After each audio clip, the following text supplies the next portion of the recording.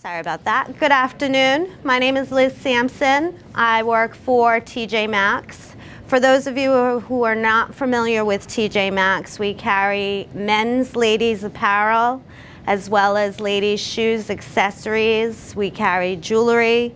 We also have children's clothing, as well as a giftware home department as well. Today we'll be showing you some apparel that you can use for business casual, as well as you can take it and dress it down, and you can use it for a night on the town as well. Our first candidate is Chris.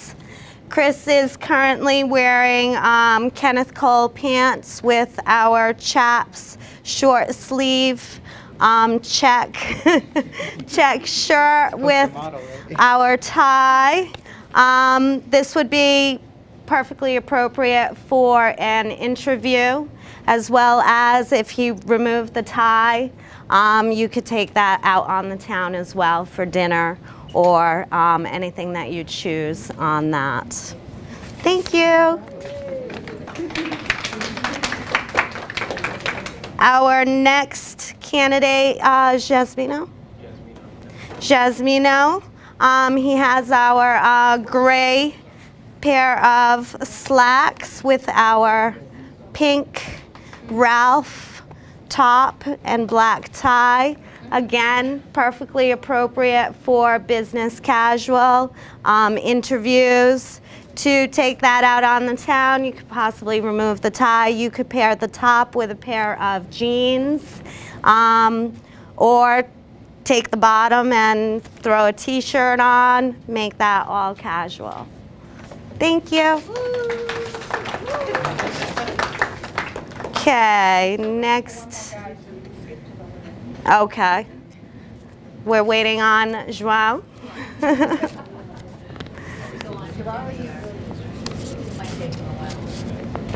We also at TJ Maxx, we have our TJX Rewards credit card that you can sign up for. How that works is for every $200 that you spend in store, you receive $10 reward certificates. We've actually had customers that have accumulated their certificates, and at the end of the year they actually use it for Christmas shopping. So anytime you charge something, for every $200 that you charge, you get reward certificate for $10. So if you charged $400, you'd get $20 certificates. Great program. We also have our gift cards. Our gift cards do not depreciate at all. So you purchase it, it's good forever, and they make great gifts. If for that person that you're not quite sure what to get something for, gift card is always the way to go. Mother's Day's coming up. Absolutely. And Father's Day too. Yeah. Easter's right around the corner. We've got some great dresses. We have some really, really nice apparel. Spring apparel, which hopefully the weather will cooperate soon. But we have a lot of nice spring apparel. I do have little shoes, yes, and flip-flops as well. Yep. Yep. Yeah, we are also affiliated with Marshalls and Home Goods, where we all have the same mother company. And we will be raffling off 2 TJ Maxx gift cards at the end of the day. Excellent. 2 exchange gift cards. So again, just a reminder that the raffle tickets are in the back. Just fill those out, put the piece with your name on it in the basket, hold on to the other piece, and hopefully we'll call your name and you'll walk away with either a TJ or a Modern Exchange gift card. Gracias. We're going to start with Okay. Peggy? Jenny. Jenny, I'm sorry. Jenny. Sorry. Jenny has it's a blue skirt with our floral top, and underneath we have a tank top. If you were going out on the night, if you had a pretty sequenced bra, you could actually go with that under there because it is fairly see-through. So you could actually jazz it up to go out if you wanted to do that. And that's Jenny. It looks awesome. The outfit looks great on her. Just ask if they wanted to go for an interview, could you throw a nice jacket on there? Absolutely. Yep. What colors would you suggest? You could go with a blue jacket to match the skirt, or even a white.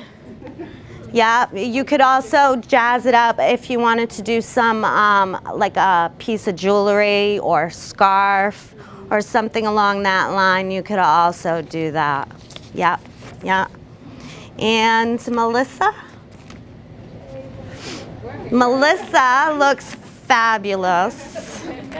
She is in our capris, which capris, spring, summer, huge, huge.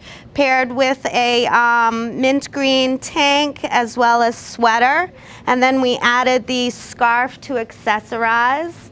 To dress it down, you could pair it with a nice chunky, like your chain type of, yep, a nice piece of jewelry, something like that would dress it down.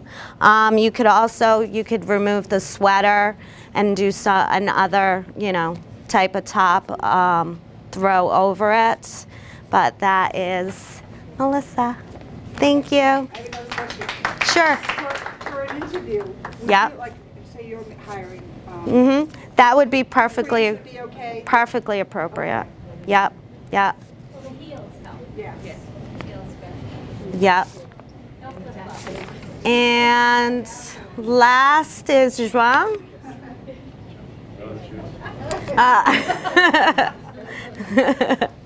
Generally, you wouldn't do the sneakers, but for today, we'll let it go. This is our Perry Ellis slack with our access button top, black button top, and our paisley tie. To dress it down, you could remove the tie. You could pair the shirt with a pair of jeans. For an interview, you could do, yeah, it does roll up. They also do come down. So for an interview, you could undo it and just bring the sleeve down for the full sleeve effect. But something you could definitely wear for an interview and then dress it down to take it out on the night. Okay. Thank you. Yes. Sure. You did not talk about the hair. The hair? Yes. As far as the hair goes, I mean, as long as it's groomed, people really don't. I mean, myself, I'm in merchandising now, but when I was in operations, as long as the person was well groomed, hair, as far as up, down, makes no difference. I did have someone come with wet hair and I didn't hire her. If she didn't take the time to dry her hair before the interview, I probably wasn't going to do that. I went to the one they told us that you could put your hair back. It's better, like clean, just put it back. They said that Yes. Yes. The only thing what I look for in an interview is as long as they're well groomed, again. If you come in with jeans, I'll be honest with you, wrong thing to do. And I get a lot of that. They'll have a nice top, decent top, but they come in with jeans or sometimes, no offense, but ripped jeans. That's fine, but not for the interview. That is, Right. Go ahead. What about leggings? Leggings? If you wear leggings with a nice long top, not a short one, yeah, I don't, that doesn't, I'll take that into consideration. Because that's something we sell, and it fills up with nice flats, nice boots. Right. There's a lot of discussion about tattoos and whether they should be visible or not. And also nose rings, extra earrings. You're taking a chance, so it's up to you. It obviously depends a little bit on the job you're going toward. If you're in the armed services, if you have tattoos, you have to wear a long sleeve shirt. So, Yeah. just so you know. Yes. Yeah. Generally,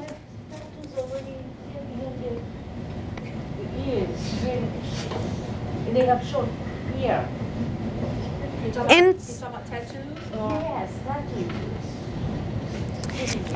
in certain cases, I have interviewed associates, and we currently have associates with piercings as well as tattoos. I mean, a lot of it has to do with how the person carries themselves. You can have a tattoo and you can be the nicest person there is. So I try not to allow tattoos or piercings to cloud my judgment as far as who a person is. I myself have tattoos, so I mean it's not necessarily a poor reflection on an individual. You just have to be aware, depending on where you're going and the type of. That's why it's good to research a company before you go and kind of find out where they are. And if what Marge was telling you, what would your comfort level be with this company? You know, and general rule of thumb on your attire, if it's something that you would wear to hang around the house or to the gym or something like that, don't wear it for an interview or anything to that effect.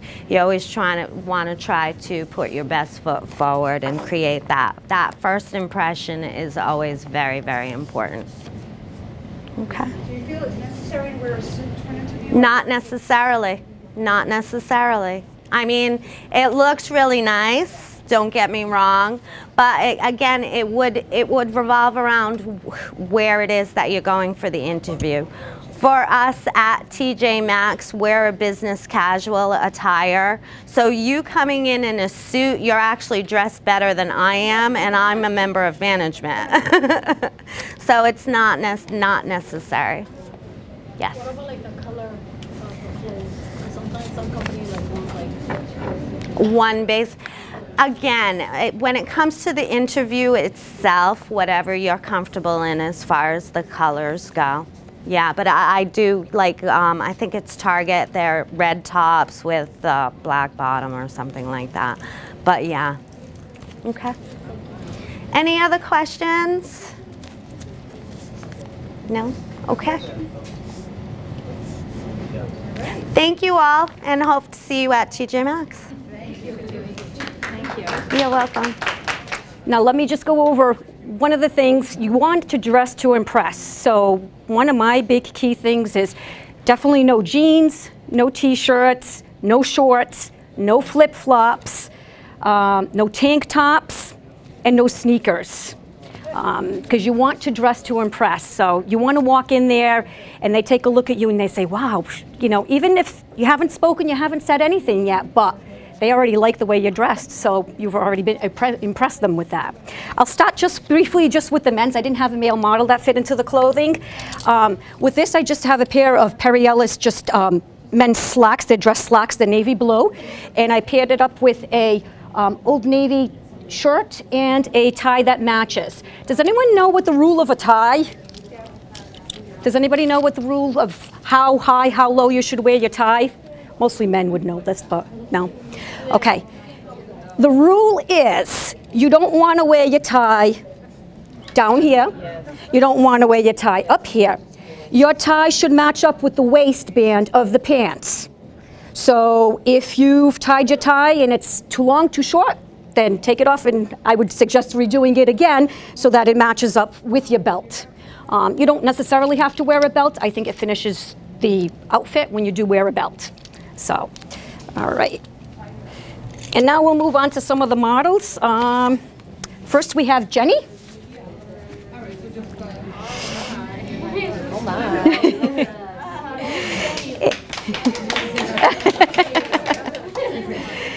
Jenny is wearing a Tahari skirt suit, and it's paired up just with a simple sleeveless top underneath that.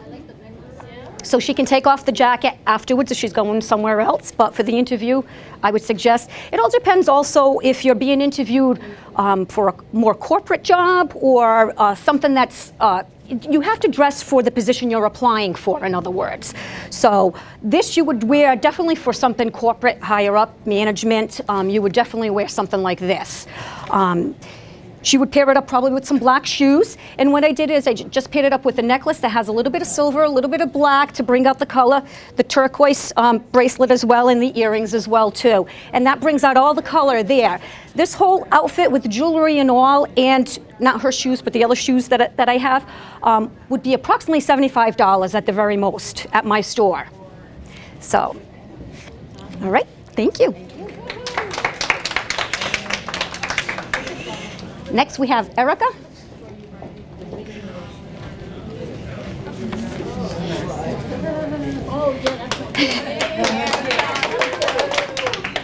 And Erica is wearing an Ann Taylor pinstripe suit.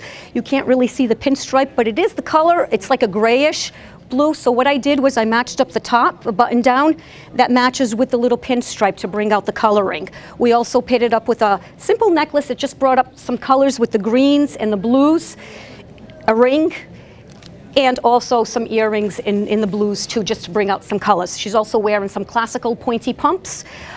This whole entire outfit with shoes and all, again, approximately $75 at the very most. All right, thank you. I don't really have any other models. One other thing that I did want to point out, if the guys wear a business suit, a lot of the times you have 2 or 3 buttons. There is a rule for your buttons in the front. The top button, always, always button. The middle button, sometimes. The bottom one, never. If you only have 2, it's always and never. But if you have 3, it's always, sometimes, never. That's a big rule. So when you do sit down, though, however, you can unbutton your top button when you sit down, but you should walk in with your top button buttoned in. Yes? How do you determine when the sometimes happens? When the what? Sorry? Sometimes you button the middle button, so how do you determine when to? Just depends on the look. If you prefer to have it buttoned, that's why it's sometimes. Some people like it, some people don't. It depends. If your shirt is showing underneath, you would probably want to button it up because you want to look neat and appropriate. Yeah. And that's more of a rule of thumb for men. Women, you can have yours unbuttoned. Women tend to have more buttons than men do on their jackets. But if you want to follow the same rule and you have 2 or 3 buttons, you can follow the same rule as well, too. Any questions? We were also talking about heavy perfume was probably not a good idea. Some men don't like a lot of perfume, and if you go in reeking of perfume or hairspray, you know, they're going to be offended, and you might have a male interviewer. Right. So for women like Jenny, she has a skirt. Are you supposed to wear like some sort of tights, or like if you're wearing like? The rule is, I'm very conservative, and you should dress conservatively. I would wear some sort of pantyhose with that. Even if you don't want to wear black, you can wear just a nude color that just goes with that. Now, a lot of places have relaxed a little bit with that you can just go with bare legs. Again, read up on the company that you're applying at. Know what their dress codes are. A lot of the times they're right on the internet. They'll tell you. You can look at the gallery pictures, and so you'll know how other people are dressed there and kind of just go with that. Yeah. Sorry, I was sent a link for men and how to tie a Windsor tie and a half Windsor. So I will send the link to Debbie. Did you have it? Did you send it? I have it. Okay. All right. So that's a helpful link for men because it gives them everything about how the jacket should fit, how the pants should fit, how much pleating at the bottom is appropriate. So for those who don't have mirrors and mothers, it's great.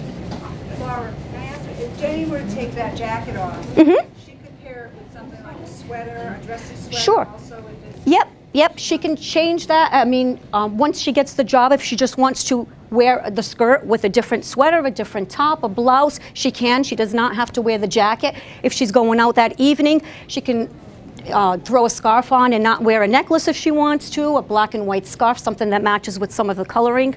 Sure, you can do quite a bit. But for the interview, definitely I wouldn't go sleeveless or tank top. So, and that is a sleeveless top, so she is wearing a jacket.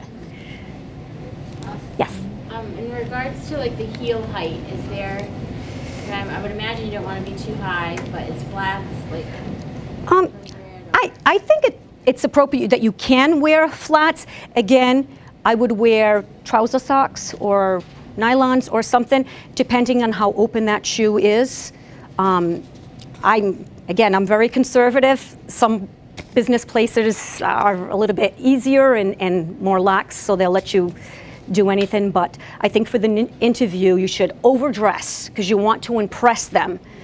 And then once you get the job, you don't have to be as dressed up every day, unless you have a corporate job. And of course you should. Any other questions? Do you sell shoes at your shop? Yep. I do have shoes for men, for children, for women. How the consignment shop works? Like, what if people just bring in clothes to you? How does that work? Yep, with consignment, what happens is people come in, it is by appointment. They will bring in up to about 25 items at each time, and I take a look at them. I look for no stains, no rips, no missing buttons, broken zippers, and then I give them back anything that I'm not going to accept in the store. I usually know what's going to sell, well, not what's going to sell, but I have a pretty good idea of what's selling at what time of year. So it is seasonal, so right now would be spring, summer. And then I price it from what the retail price would be. It's normally a quarter to a third of what it would have retailed for originally when you purchased it. And does the person dropping off the clothes get a commission? They do get a commission. It's a 60-40 split on anything that I price under $100. So I would get 60, they get 40. And anything that's priced over $100 would be a 50-50. Students can start cleaning out their closets now, right? And get rid of You some can. stuff. Yep, What yep. kind of clothes do you take? I take everything as long as they are brand names. Oh, they have to be Yes. I try to keep a brand names because a lot of the times that's what people cannot afford. You can't, especially when you're young and you're still in school, you can't afford a $200 suit. But you can get it at the store, the whole outfit for $75, which is a little bit easier. Anything else? I have a question for you before I run out of here. Sure. You said not to, you said to overdress. My sister is an average TJ Maxx shopper. And she had went to a lot of the interviews that she had overdressed for and did not get the job. And when she was told by people who work there, who knows her, that she was overdressed and the person was intimidated by the way she was dressed and the way she spoke and the way she acted. So how do you overcome that? Well, it's like I said earlier, you're going to want to dress for the type of position that you're applying for. Again, look up the company and see what types of rules they may have. Some companies are a lot more casual than others. Some of them you do have to dress up. It's mandatory. There's still very conservative companies out there that you have to. So I would suggest doing your homework and following up on the company and looking at the pictures in the galleries and see how their women or their men are dressed. And that should give you an idea because those people are working there already. Yeah, and that gives you an idea. Because she knows the place that she was interviewing for. She done shop there for many years. She knows the office. She done been in there more than 5 or 6 times, and she still was overdressed, and they still was intimidated by her. So I'm just wondering, what do you do that to chalk up your losses? Well, I mean, you're not always going to get the job. That's the first thing. So they may have told her that. It could have been another reason that was behind it. I'm not quite sure. I can't really explain that. They was intimidated. Her friends who worked there told her that they was intimidated. Yeah. By her.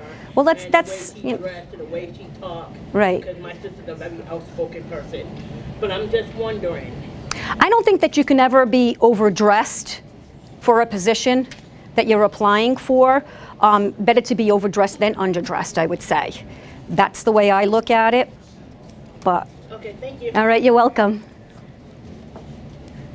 Any other questions of any sort? Well, that's it for me. Thank you.